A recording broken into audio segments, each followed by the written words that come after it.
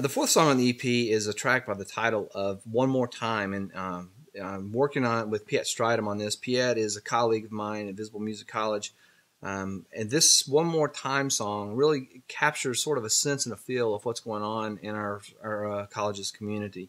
The idea that people are best when they live in community with each other, and that people who share life with each other in a genuine way really thrive and really advance better than people who are isolated and try to handle everything all on their own.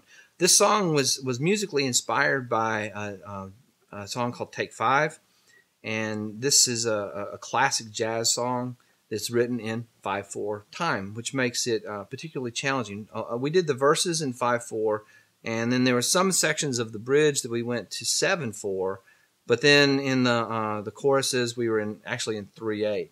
And capturing all of these rhythmic changes, capturing all these things in the a cappella acoustic version was really difficult to get a sense of those rhythmic changes. And I think when you experience the clip, and you'll see that we actually were able to pull this off, but it was quite challenging and it was difficult work. The clip that you're going to see, the sample, is just me. Peet did his part independently, and then I came in and tracked over his. And we shot video when I was there, so I think you'll enjoy the sample. The entire studio mix of the a cappella acoustic version is available on SoundCloud, and the link is down below in the information section. Enjoy. All right, Bill, we finna take this again. All right, you ready? All right.